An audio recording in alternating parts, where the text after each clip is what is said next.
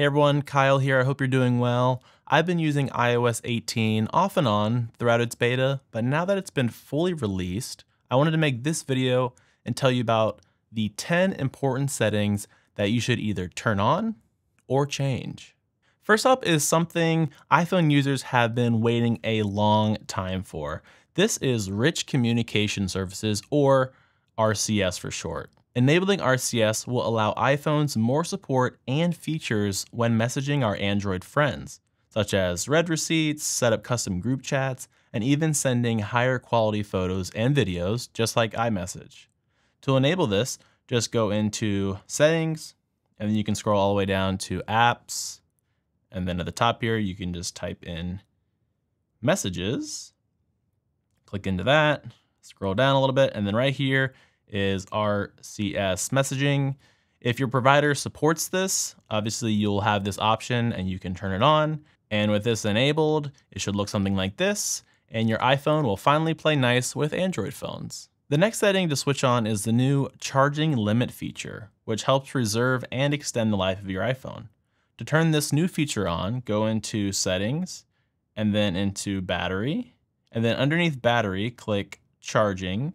And then from here, you can see that there's a new charge limit slider right here. So I recommend sliding this down to 90% because it gives you almost the entire battery capacity while still preserving battery health.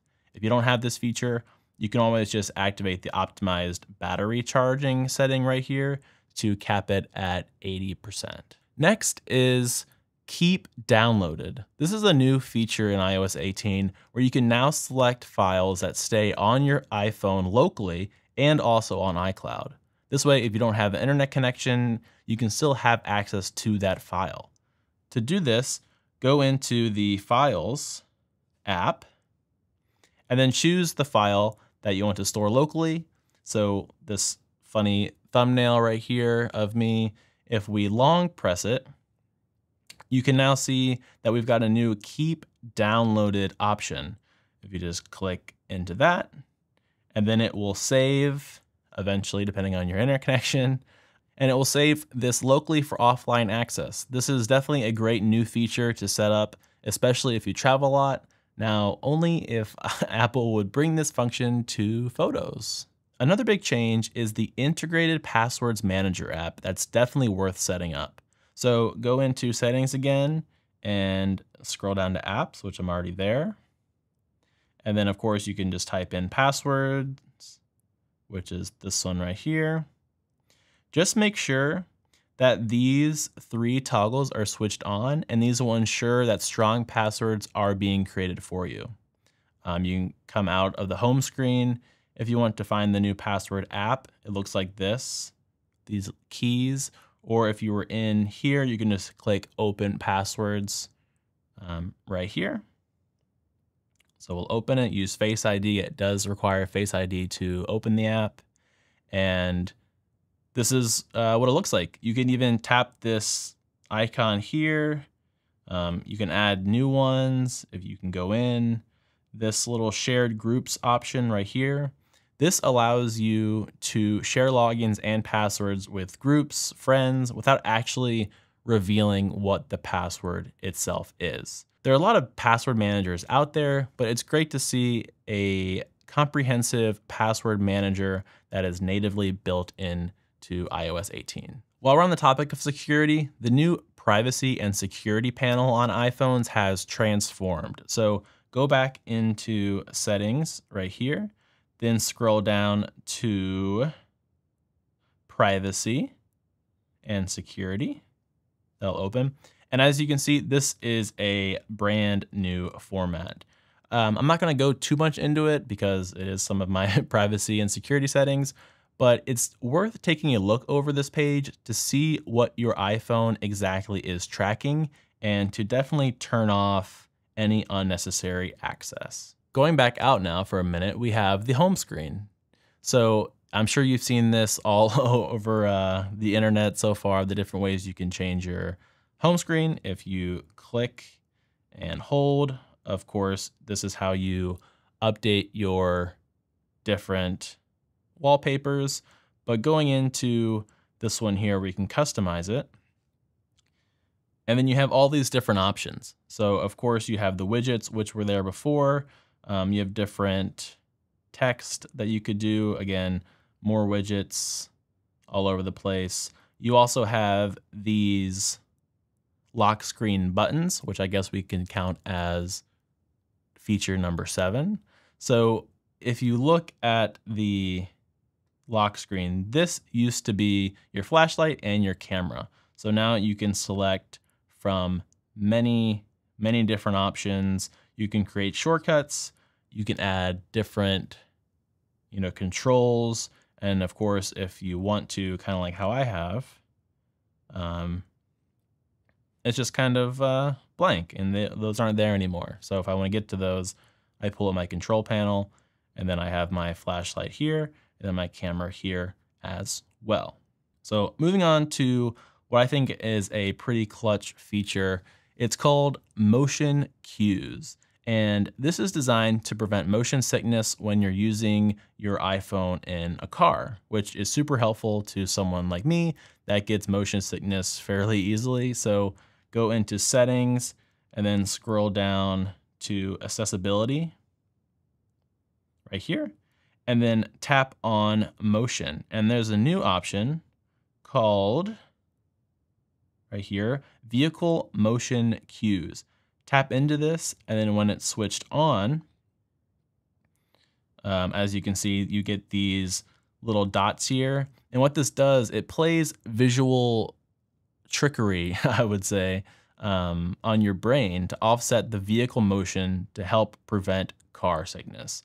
I like this to be set to automatic, so the inbuilt gyro detects when you're moving in a car. But it's also worth noting that you can add a shortcut to the new controls gallery, which of course leads us into our next feature. So now when you swipe down on the top right, like I did earlier, you get this new redesigned controls gallery, and there's a lot more going on here and gives you a lot more control. So if you tap this plus button up here, you can see that there's plenty of new spots here where you can customize and add a bunch of controls. So let's click right here, add control. And then again, as you saw earlier, there are just so many different new controls that we can add into our control gallery. And to give you an example, let's tap search here, and we'll type in motion cues. And you can see here, vehicle motion cues. I'll just drop this. Well, we can go right there.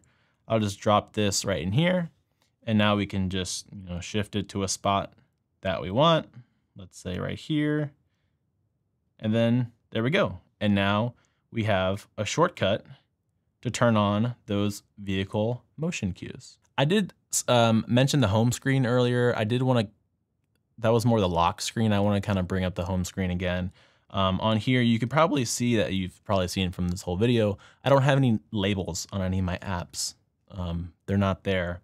So this is because with the new addition of editing your home screen, you can hit edit and you can customize, and you can have either small icons which show the label, or you can hit the larger ones, which I've kind of been liking. It has a little bit more of a cleaner look. But you have that as an option on here to, again, add a little bit of personality or customization. Of course, you can choose light icons, dark icons. Automatic is what I have mine set to. So of course, during the daytime, they will be the light. And when the sun goes down, it turns into dark. Or you can even do tinted and go crazy. So this is just like tinted white.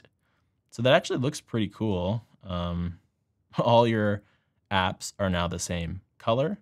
Or you can go back in and you can customize and tinted, and then you can just change what other color you want.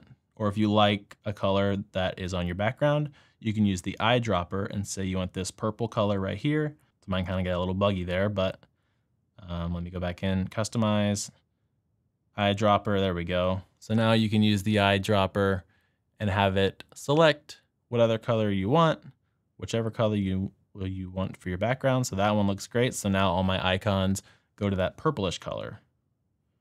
So I'm gonna just put mine back on automatic, and you can close that out. You can also, of course, edit, add widgets.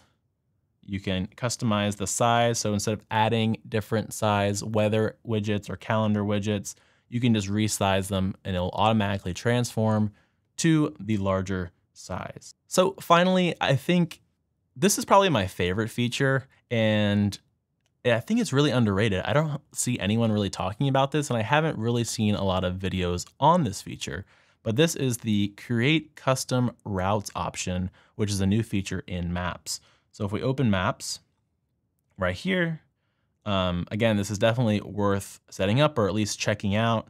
And it kind of is like a walking trail function, I guess you could say. So say we're in Central Park in New York City, and we'll zoom in a little bit, and say you just want to long press anywhere, which is right here in the park.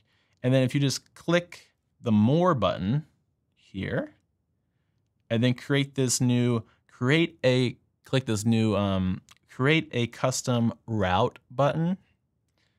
If you do that, it kind of brings up this cool little animation. And now you can just press any other points in the map like this. And then you can, go around this way. And so you want to go over this way, all the way around the great lawn there.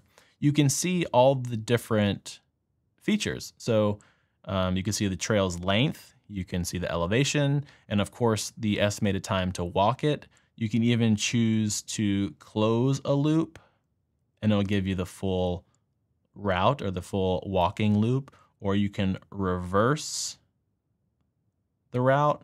And you can definitely, you can save these for later and name it whatever you want. So the next time I'm in New York and I'm in Central Park, I can go on this route and I have everything downloaded offline, and it gives me all the cool stats about it. So that feature is definitely very cool and definitely underrated. So if you've made it to the end of this video, thank you very much. I appreciate it. Thank you for watching. Please remember to like and subscribe for more content. And until next time, I'll catch you in the next one. Bye.